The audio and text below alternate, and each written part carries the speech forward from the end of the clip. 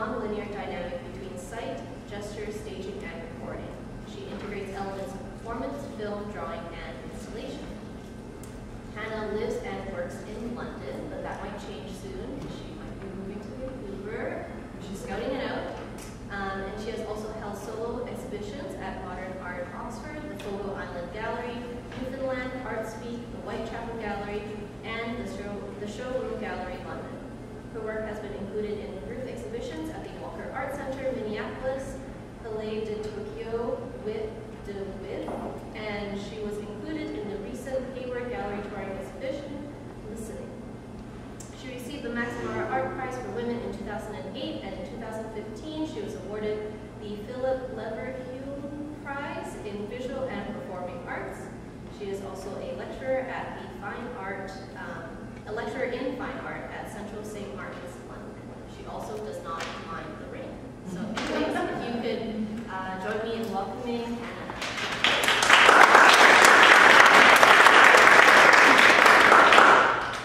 Hey, it's really good to be here. Thank you for the invitation to come and speak to you. I often at the beginning of talks, I think it's a bit quick to just go kind of straight into the work, and so I'm trying something out this time, which is just to talk quickly about like 2 or 3 images that are kind of, maybe they sort of, I mean they do in some way exist within the kind of constellation of the work, but they're not specifically the work itself. So the first one I want to talk about is this is a dry canter, which is a form of ventifacts. Ventifacts are objects which are made by the wind. So a rock which is in the same place for a long time, as most rocks are, if it's in a dry place with wind in a relatively consistent direction, will be kind of abraded by the sand that's blown by the wind. And eventually a kind of uneven rock would have one edge sounded off it, at which point the center of gravity moves and the rock tips forward, and then the same thing repeats again over thousands of years until it tips again. And this is, although it looks like an object that's like arrived from space or like some kind of carved sculpture, is made by the wind. And every time I look at it, I kind of can't quite believe it, but it's this kind of, yeah, these rocks are, you can read the direction the wind was blowing in, like in the last ice age, by looking at these rocks. Anyway, so that's one. These are pieces of fulgurite. And fulgurite is made when lightning hits sand. If it's hitting like a sand, which is a kind of silicate-based sand, then essentially like the heat fuses that sand into a form of glass, essentially. These are kind of glass objects that are made by lightning. These two are actually from a couple of pieces that I have collected from a lightning strike that happened in upstate New York in 2008. These two don't have it, but I have another piece from the same strike, which hit the road. It hit like between the road and the pavement. I always get confused in North America because pavements are not, like the sidewalk. Okay, so between the road and the sidewalk there was like an area of, I guess, sort of infill with grass over it that had some, you know, whatever, a bunch of rocks and junk underneath. And the piece that I have that's not in this image, there must have been pieces of blue and white china that were buried in that kind of gravelly sand, because it has fused into it these like blue and white sections. Anyway, that's about an image that isn't here, but so again, this is a fulgurite. This is a diagram that I found recently in the Natural Resources Library on Robson. There's this kind of amazing geology library on the 15th floor where you can go through lots of geological stuff. And it's a diagram that shows, it's from a study about the acoustic measurements of sediment transport. It's an Environment Canada journal from 1976. But there's something that I'm trying to figure out about it, or I think I love the structure of this kind of analysis of the sound of a river, essentially, like all of the kind of like breaking it down into like what could be making sound within this environment, in something that otherwise would be very hard to kind of break down into what's causing what sound. It feels kind of calculated, even though it's really exact. This is a stack of cedar shingles, but more on that in a second. Okay, I'm going to talk about two pieces of work, which kind of sit together somehow, or kind of like have a very definite, I don't know if they're like cousins or siblings or whatever, but they relate quite closely together. The first work is a piece called Grey Light, Left and Right Back, High Up Two Small Windows, which I made as the result of a series of residencies on Fogo Island, called Fogo Island Arts, over a number of years, and was shown in the Fogo Island Gallery in 2014.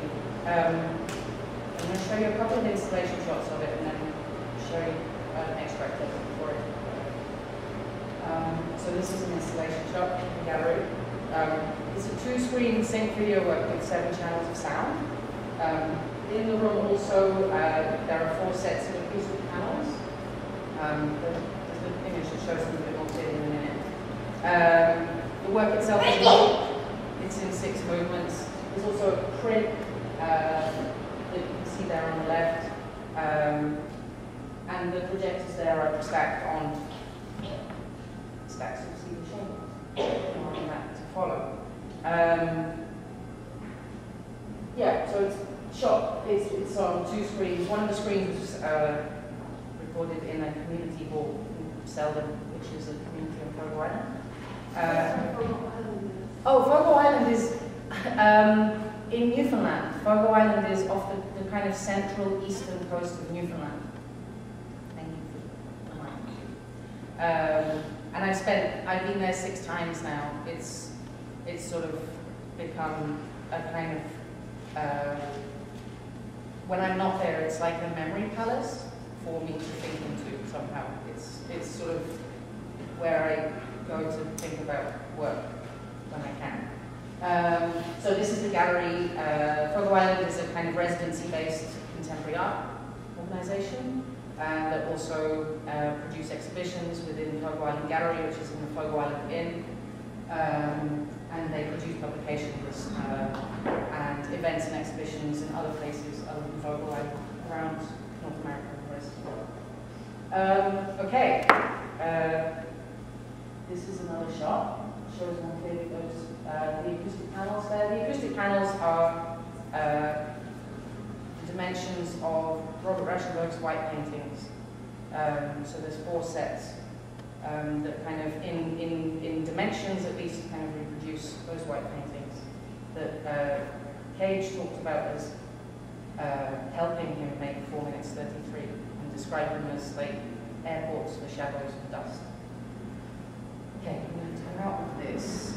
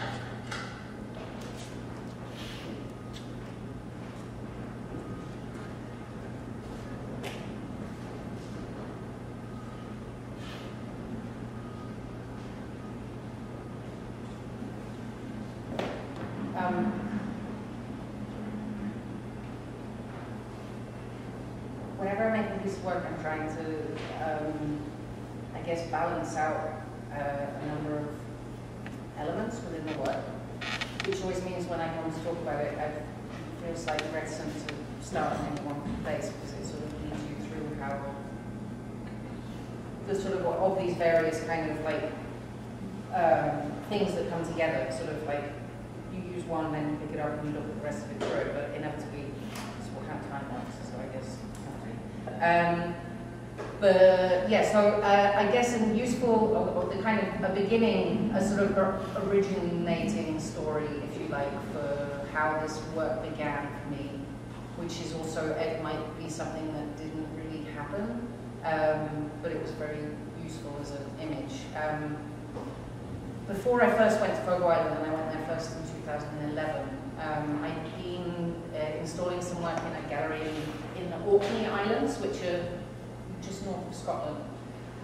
And somebody was talking to me there about an island that they knew of in Scotland, where it was so often foggy that, and they had a foghorn there, obviously, so it's a very foggy place. And it was so often foggy that the people in the community would pause in their speech before the foghorn went off, and then begin to speak again after it had sounded. And I sort of like emailed him afterwards, and I was like, where was this? And he was like, oh, I'm not sure, I don't know, I read it, I can't remember. You know, it was this kind of, this image that sort of didn't necessarily have a home, but then it was something that really stuck with me, because it's a sound that tells you you can't see, that's embedded into language. Or within that tale, what is proposed is that a sound that tells you you can't see becomes embedded somehow into language. And I was thinking about it when I got to Fogo Island, and Newfoundland's a foggy place. There's like particular weather conditions. You know, there is a foghorn on Fogo Island, which features in the work. I'll go on to talk about that in a minute. But it's somewhere where this kind of there's something very horizontal about the island itself, because it's the highest point on the island is only 100 meters above sea level. But something to do with the way that visibility plays out because of atmospheric conditions is very particular, and was something that kind of was going on in the work. So I found this community hall, which is in Selden on Fogo Island, which is the nearest community hall to the point on the island where the foghorn is.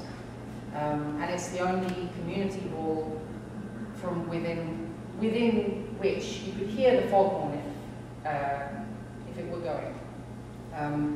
So this kind of meeting space where people meet to discuss things that are of importance in the community, or meet to have a christening or a bingo or whatever, all of these things. Yeah, it could be reached by this sound. And that kind of had I guess, there's a legacy on Fogo Island of these films that were made. I'm just going to skip through to show you. Wait, there's a legacy on Fogo Island of a series of films that were made in the late 60s by the NFB as part of the Challenge and Change program, which was a really amazingly interesting program of films made between the late 60s and the late 70s, early 80s, I'm not sure. And it became known as the Fogo process, but it was a series of films that were made on Fogo Island at the time when Fogo Island was in kind of imminent danger of being resettled.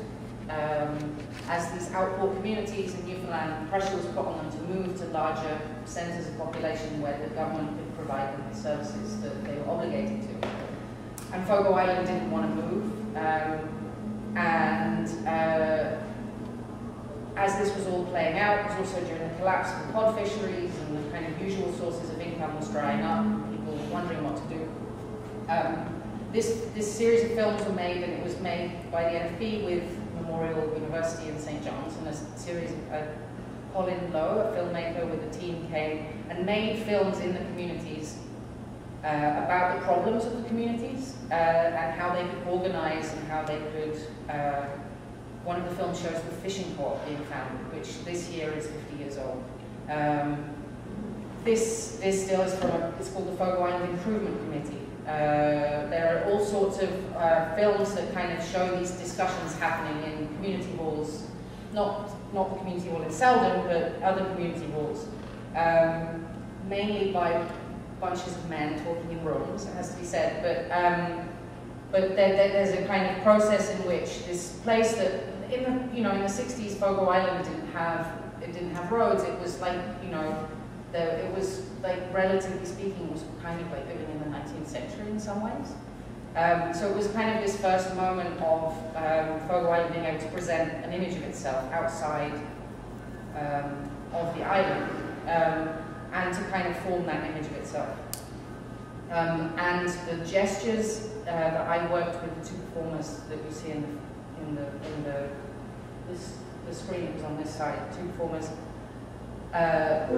we sort of found and developed like a vocabulary of gesture, all of which came from those films. So as they sit at tables and they talk and they listen,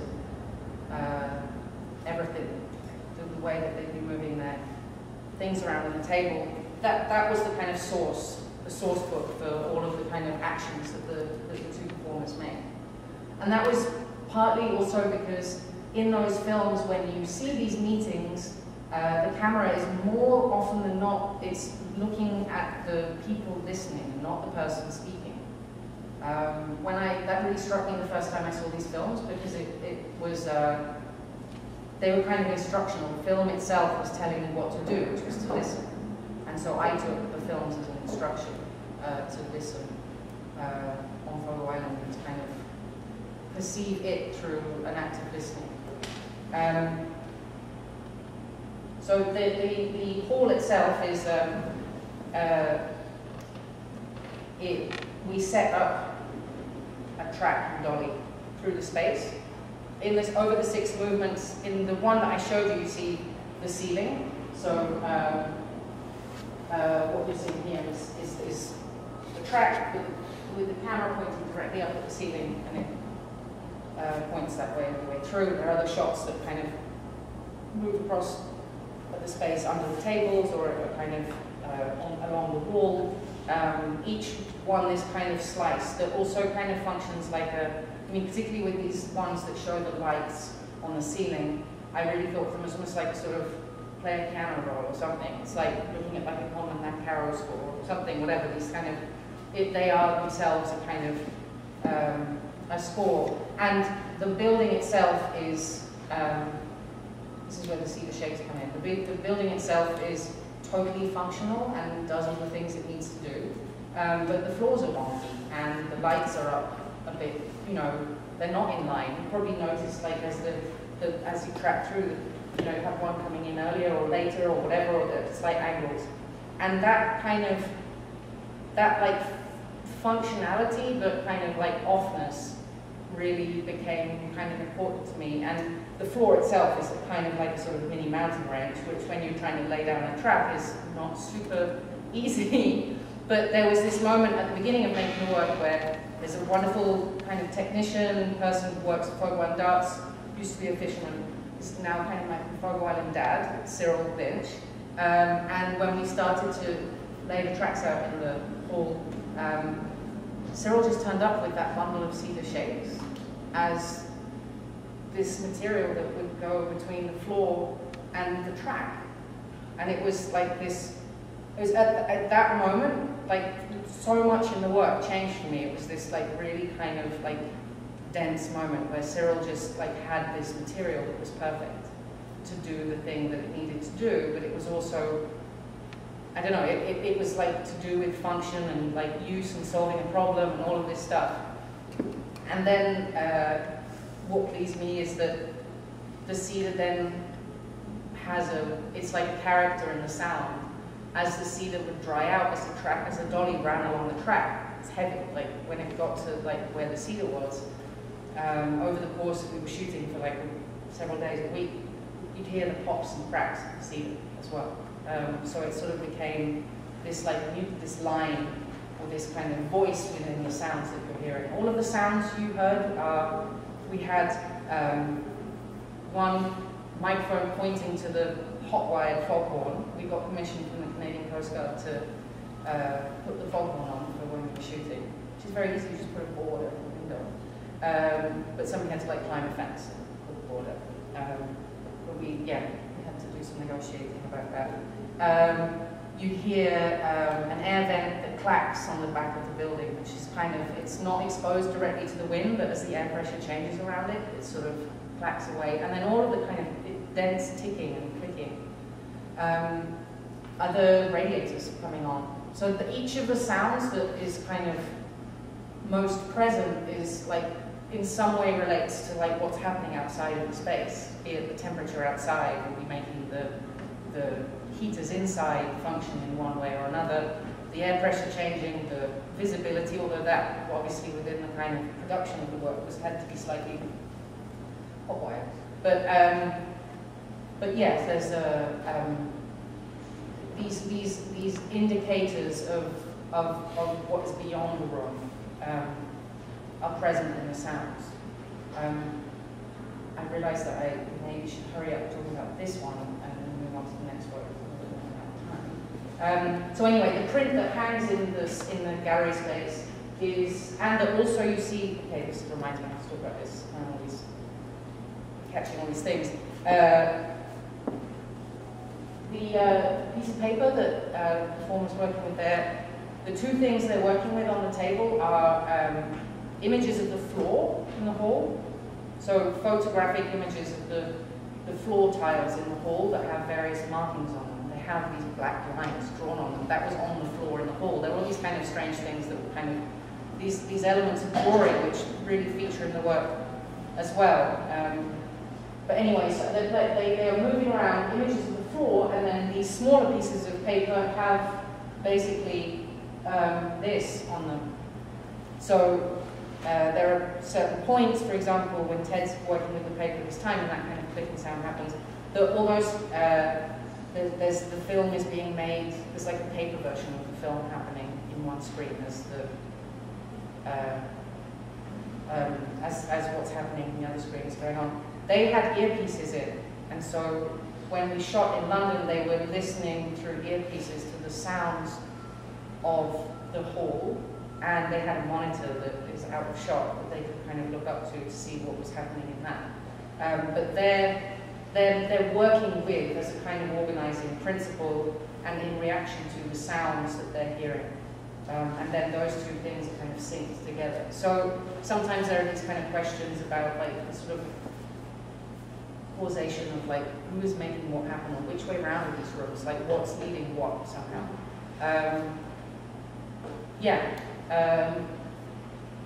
So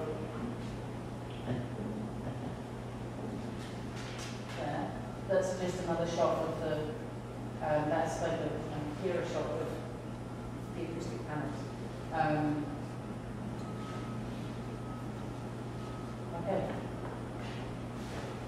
Okay, so the other piece of work I'd like to talk about is a piece that I finished several months ago. It's just finished, it hasn't been anywhere yet, but it's done.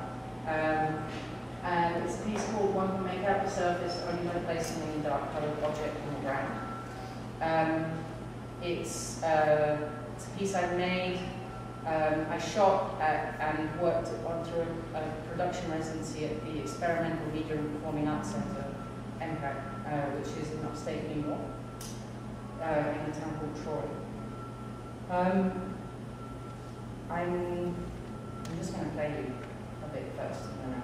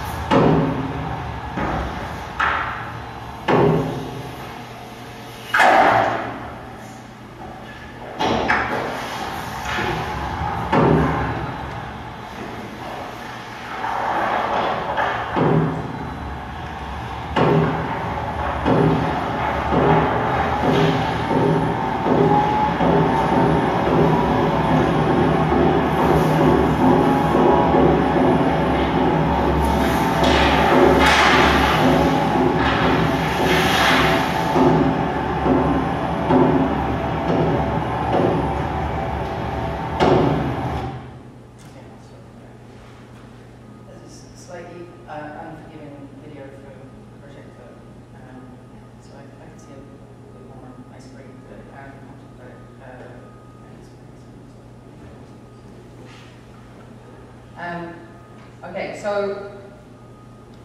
this piece is just roughly, it's just over 40 minutes long, and it appears to be a single continuous shot. The Hitchcock road trip looks even better on this projector because it completely. But yeah, so there's a moment in the middle where because it was too difficult to shoot these two 20-minute sections as one 40-minute section. For the performers, technically, for everyone, it was too high a risk to, you know, get to 39 minutes and something to happen. But so yes, it's a 40-minute continuous shot, and it was shot. Now you can see the room a bit better, so that's a lot around the performance. You can see this space, which is this incredible performance space at MPAC, which is kind of, in a way, it's the sort of opposite of the hall on Focal Island in lots of ways. Very machine, very straight, but it's also entirely acoustically sealed from everywhere else in the building. It's built as a building within a building, so it's like on whatever, like rubber suspension or all of the things around it, which means it's completely, there's no sounds from the outside, nothing gets into this space, no sounds get into this space. What you hear are all the sounds that are made while the work is being made. So the kind of the drumming, the paper, whatever, all of those clicks are made by this cable mechanism that I was working with, which they really wanted to fix the click on, and I told them, please don't do that. In the same way I said, please don't make the floor. Because like that's, yeah, the first time I was there on a production residency and I saw this system being operated and heard that click. And when I then went to sort of work on the camera movements, they wanted to fix it, and I said, please don't, because that kind of texture was really something I was looking for. So yeah, this is what this is the beautiful rig that MPAC built, the second iteration of the rig. And so shooting, on this rig that could be, it's basically moved to almost any point within the volume of the space. And originally that was something that, and that kind of plays out in the work, was very important to me. I really like the idea of being able to be in this like aerial position, looking down at this kind of distribution of images, and then to be able to like go from this aerial shot like through a gesture to an image on the floor, so that the thing capturing the images can kind of move through these states.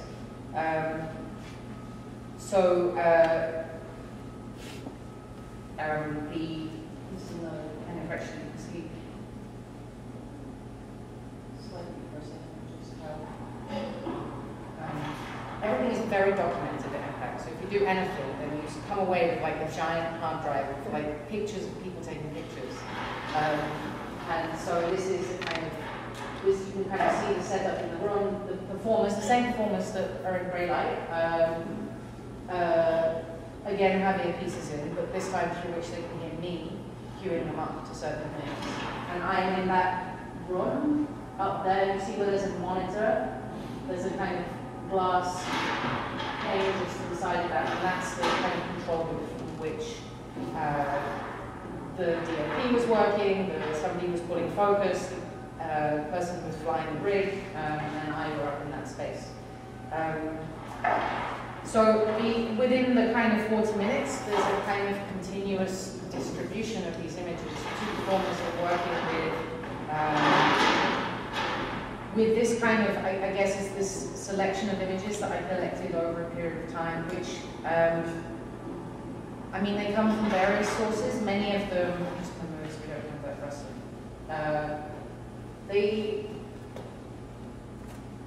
They're kind of, there's a kind of, some kind of sensibility to them, and then other kind of outliers that in some way relate to it. But a lot of them are images of Arctic surfaces, of sea ice, or surfaces of, this is actually the path of a balloon, an attempted balloon flight to the North Pole in very, now I can't remember if it was like the 1897 or 1903 or something, but like around the turn of the century, and there was a Swedish explorer called Salomon Andre who attempted to fly this balloon to the North Pole. And it was this kind of I mean, in all the images, obviously it's in black and white, but it was this kind of dark shape that as they left, something went wrong, and so they never flew in the way they wanted to. And essentially, they would kind of fly for a bit and then like land and then fly and dragged along the ice and land. So it was this kind of this journey that was like being marked, like this kind of like dark object dropping down onto the sea ice, picking itself up, dropping down again. So there are images like that. There are a lot of kind of geological images which I have a growing collection of images, geological images, which have an object in them for scale. So you often in like geology handbooks, you'll have a piece of rock and there's like a hammer or a watch or a backpack or something in there to kind of show this sort of, there's a lot about this kind of shifting scales in this work. But yeah, so these these images that kind of have this kind of image of scale in, that suddenly kind of pin you down to a kind of human intervention in a landscape scale. The title of, maybe this is a good time, the title of the work came from a kind of description of how to navigate in whiteout conditions. So in this, in an undifferentiated space, where it's hard to tell where things are or where the horizon is, that there's a method of moving which is just to do with like putting down a dark object, moving towards it and doing that. And that really, that sentence felt like what you do when you just like sit down and write an empty piece of paper. It could be like composing, it could be writing, it could be anything. It's this like, you have to put something down and then you have to pick it up again and put something else down. It's like, it's a kind of, it's in a way, it's like a sentence that describes a physical act, but it's describing a process of thought. It's describing a process of kind of picking thoughts up and putting them back down again, which is a lot to do with how I was directing the performers as well. In a way that the performers almost were given a kind of meditation instruction from me. But it was like, when you realize that you're doing something, then that's when you stop doing it and you put it down and you move on. Yeah, good digression. Some of the other images with these very early glass plate negatives of the Northern Lights, which have in them obviously these kind of like, they're held down by coins and they're cracked and obviously these are the kind of negatives of it. You can see in here, this is a kind of way of traversing into like the way that the camera's moving. You can see in here certain shapes, like that kind of strange shape at the bottom of the lower one and this kind of swoosh here. And then you can see that I was taking shapes that are from the images that the performers are working with, taking vectors from those images to be the path that the camera moved along. So you can recognize there's that shape there, and there's that swoosh that's there. The second shape in on the left-hand side is the path of that balloon. The black diamond that I showed a bit earlier on, which is actually an image of what you get if you search for a black tarpaulin on the Staples website. It's just like there is a tarpaulin laid out on the ground, but it became this kind of placeholder for lots of ways. Yeah, so these shapes that I took from the images, I started to, they became the kind of the basis for how the camera moved. This didn't work so well for the Eric, the guy who was flying the rig, so he turned it into this. So we programmed all of those shapes into this, which actually then became like the basis on which we all worked. So I had a folder with this in that I would note up. There were 16 pages of the script, and I would say to the performers, okay, we're now in page 6, and you have a cue in here to do this, and I'll talk you into this point. Eric was using it. Ryan, the camera operator, had stuff marked up, and so we all used this version of it as a kind of working document. These are some of the folk, like within the same book of those glass plate negatives. These are the images themselves, and you can now see, having seen that image of the room, that also these relate to the acoustic tiles which are all over the walls at MPAC, and each one of those acoustic tiles is drilled differently. Yeah, so anyway, this is a moment in the work that you didn't see, but in this, we would, again, kind of thinking about how we would develop kind of ways of moving with the performers. They were often identifying points within these, because you see like there's constellations of stars in there. All these images were taken in pairs because they were trying to get this kind of parallax view to sort of find the distance of the northern lights. But they were using those points, so within these moments within the work, you see this sort of gestures that are made that are kind of, that we work through this kind of process of improvisation, and then finding within those improvisations these kind of like choreographed moments that would be retained in the work.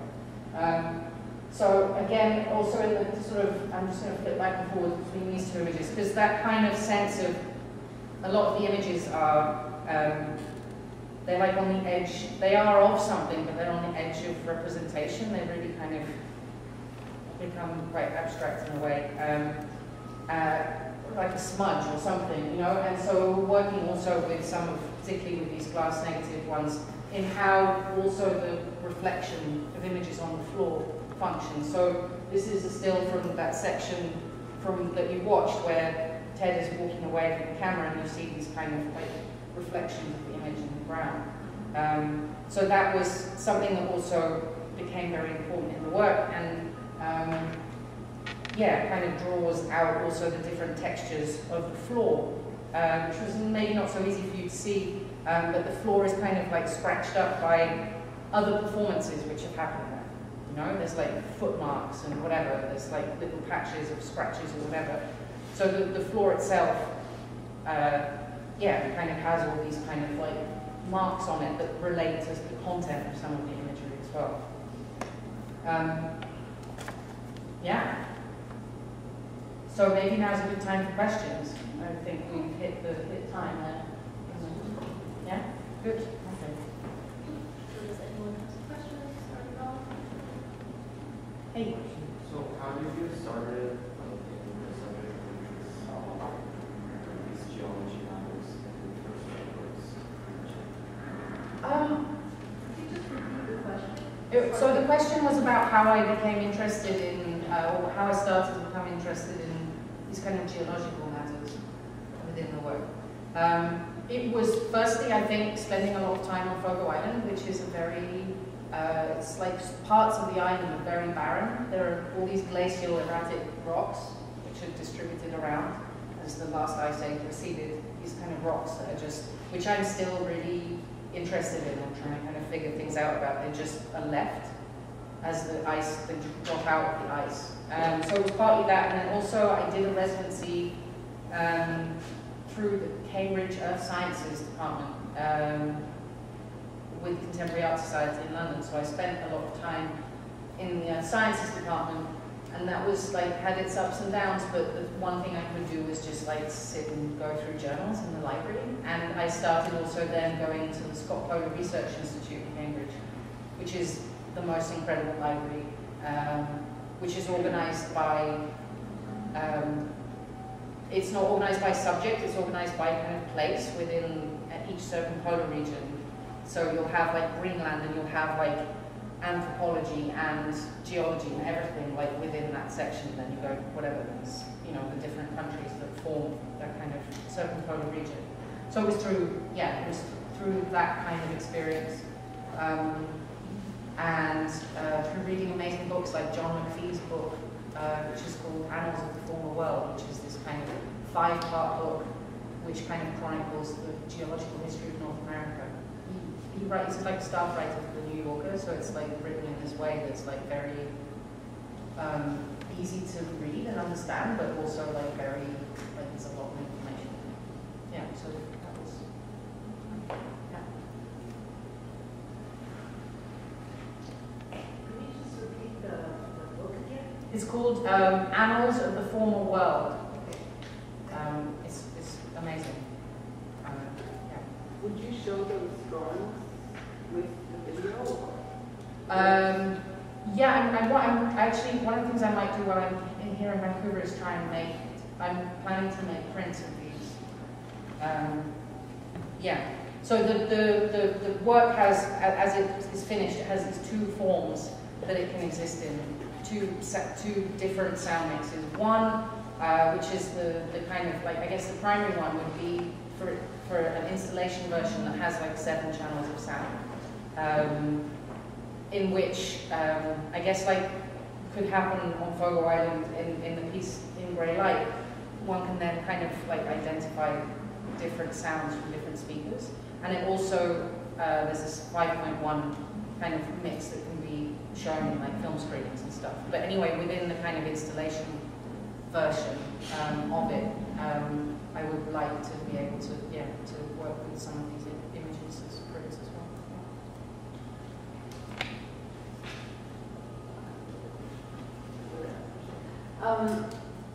In your bio, Mhm. it says something about perception.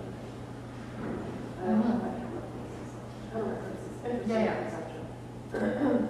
But it seems like in a lot of these, you're interested in, or these two words. Yeah. So I can see like about two other ones that I know. But it seems like, but even some of the other ones that they're about weather and things that are not so human-centered exactly. Right? They're about the phenomena, or they seem to engage with the phenomena around us that are produced sometimes unintentional, unhuman intentionally. Right. Yeah. Are you interested in perception? Yeah, but I think it kind of going back to those kind of, I think the easiest way to locate it is in those kind of earlier works. There's a piece I showed at ArtSpeak in 2010, which was composed from people's verbal descriptions of a sound they heard when they saw the Northern Lights.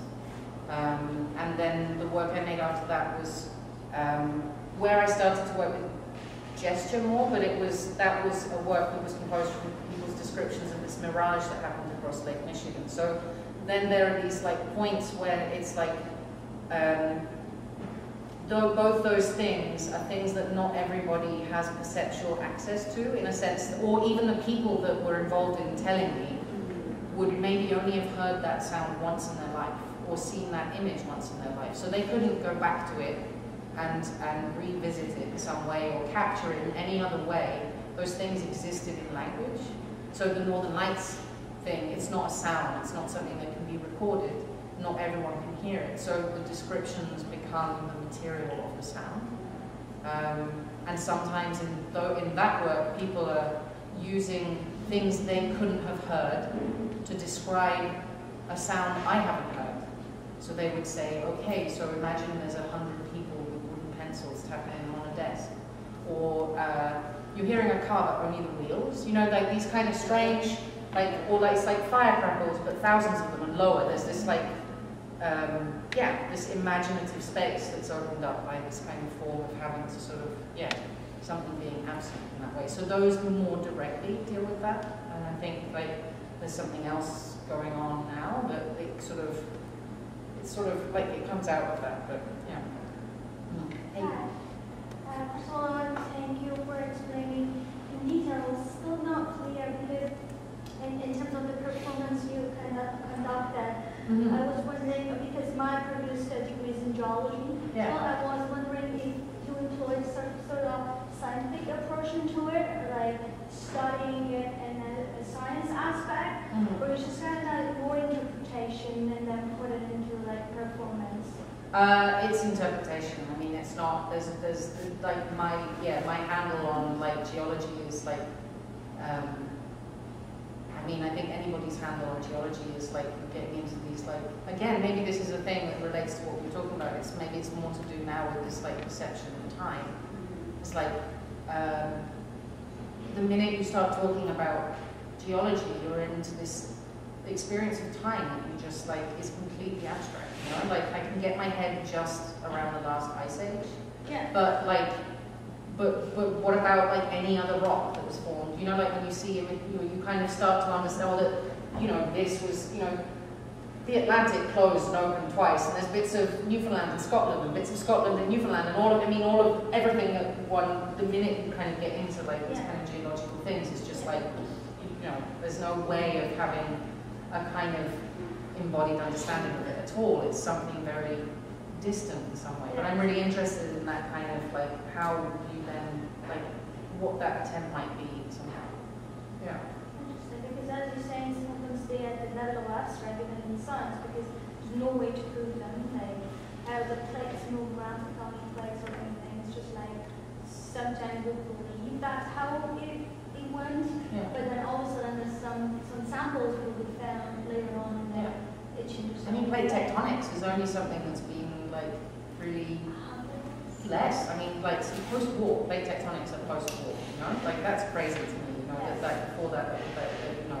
There's a really amazing passage in one of those John McPhee books which talks about like, it's sort of trying to sort of describe this process of how you might like unpick stuff, and it describes, imagine if you come to an attic, and in that attic there is like a piece of like Louis XVI furniture, and there's like an IKEA sideboard, and there's like basically like all of these pieces of furniture from all these different places and different ages, and they're all in this attic, and you have to figure out like how they got there. And that's like what, you know, like when you find rocks in certain places and you know that, you know, with the glacial erratic rocks, they can figure out where they came from, because like there'll be, you know, a rock that shouldn't be, that doesn't feature anywhere in this particular place, which has been brought from like somewhere where you know that rock exists, which is like hundreds of miles away. So yeah, it's this kind of like reverse engineering jigsaw puzzle. Yeah. Thank you. Hey. I wonder if you could talk a little bit more about the gesture of finding a gesture in form and translating it into the movement of the body. So as this was the great luxury of working again with the same people, allowed that to kind of develop. And so because I've worked with Ted and Katrina on the last piece, like to work with them again and to kind of ask them to do something that didn't have an originating source. They're not imitating like movements of people in a film. And so the process by which we did it is I had this collection of images that we printed to various sizes. And initially we sort of met to discuss the images, and I sort of tried to sort of talk my way into what I was thinking about it. And yeah, I learned what I think by saying it, so it was very useful to sort of have this like discussion with them and looking at the images and kind of articulating it to them. And then we went through these like stages of workshops where I would ask them to handle the paper, and they found different ways of handling and moving the paper around, but also from within the images themselves we tried different things. They were making sounds, they were doing, you know, they would be making like vocal sounds, whatever. We tried all of these different things out, and each of the rehearsals we shot in a way that I could then go through it, and I could like chop that up and make a kind of mega mix of that rehearsal, and then I'd bring that to the next one. And then we'd work with the images again, but we'd watch those things and we'd work from that, and then we'd do that again.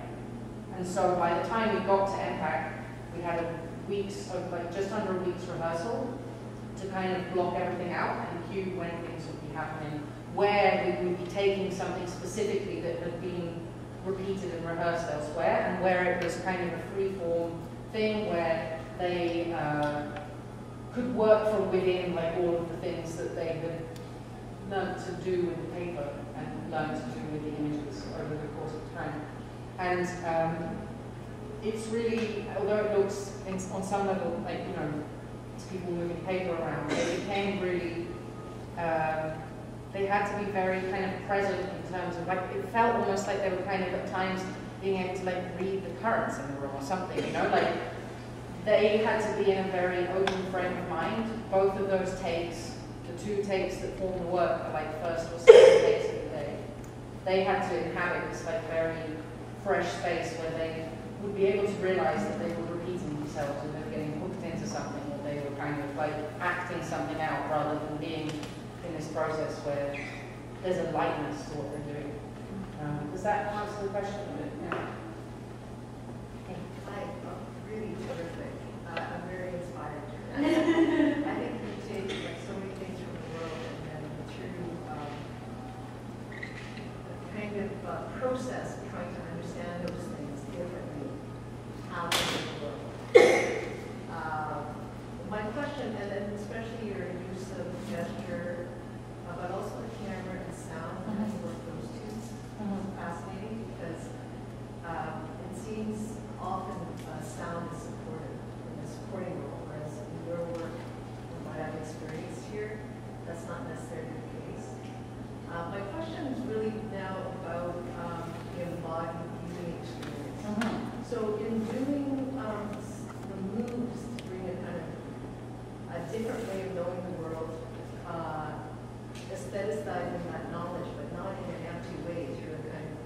embodied presence.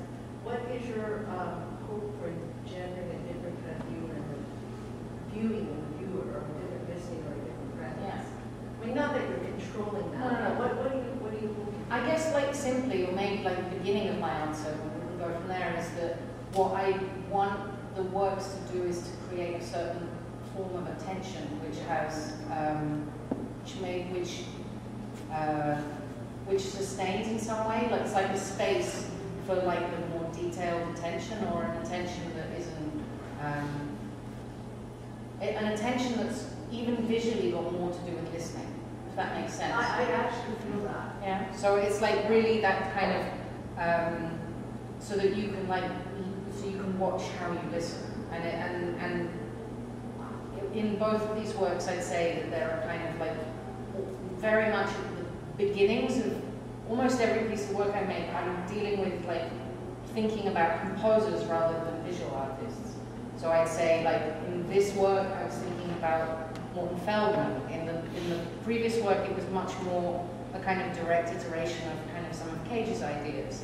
In previous works, I've worked very closely with Glenn Gould's contrapuntal radio forms. But I think Cage is a kind of consistent thought space for me, but there's that, if you like, that kind of Cagean idea of kind of, of kind of the, sounds coming from wherever they're happening and being what they are. So, how much of your influence is also something like audio vision in terms of this? I don't. Oh, well, you would really. Okay, well, I will write that down. And also this idea of being present, and that's why I wanted to kind of hear you speak about what you're hoping for in terms of engendering a different kind of listening and viewing in the actual viewer. Yeah. Because in terms of Cage, his relationship to Buddhism and different kinds of being present. Now, I'm not talking in relation to a particular religion. I'm talking about a quality of attention and your awareness of that quality of attention. Yeah. I mean, I happen to be spiritual work. I'm sorry I didn't see that art speak show. I wish I had now. But I sense that might be something that I might. I have a meditation practice, and I'm a Buddhist. So yeah. I sense it. I'm really quite kind of thrilled by what you're doing, because there's so many parallels to the things I've been thinking about. Yeah. And your use of also the prosthetic devices, of the microphone, of the camera, which is like, a way to kind of embody in a very distracted world. So using, it's like using representation against itself. You're using the prosthetic devices to focus the attention and a different kind of listening, which I find really inspiring. I think in terms of kind of prosthetic devices, we include within that like the paper. Yes. The form was the key reason I wanted to use the pieces of paper, or to use paper full stop, is because you can't drop a piece of paper on the floor in the same way twice. So in the whole process of the work happening, there isn't a sense in which you can totally, to a certain degree maybe, but you can't kind of foresee the way in which the paper will fall. You can begin to tune in to how it might, but essentially, we're dealing with these takes, like whatever happened, happened. It was, that was very kind of present for me as a thought. It's just that the paper will do what it does. Yeah, and that could always work against any form of patterning that might be happening, like habituation of something with the thoughts. Yeah. Yeah, and how intensely choreographed they are too. I mean, that was really lovely to hear you speak about that, because I think when people think about improvisation, they think it's kind of like, oh, you just made it, but it requires an incredible amount of structure. Oh, yeah. It's like free jazz, yeah. or when people do bring improvisation into their practice, as a musician, as a player, as a dancer, there's a misunderstanding of that. Yeah. And so that's a really great elaboration in terms of. I was just reading a really interesting text, which is a discussion between Lamont Young and Morton Feldman about improvisation, and this idea that, like, that somehow improvisation is kind of free. It's like improvisation is taking a vocabulary of things that you know how to do and applying them in ways that are slightly less linear than they might otherwise be. It's not some like direct channel from like the creative God. It's like, whoa, you know, it's like there are things that are in your experience, and you find you gain a kind of fluency in being able to access them in ways which create something very novel in someone. Great. So what is that text? I have a PDF of it on here. I'm just Okay. yeah, absolutely.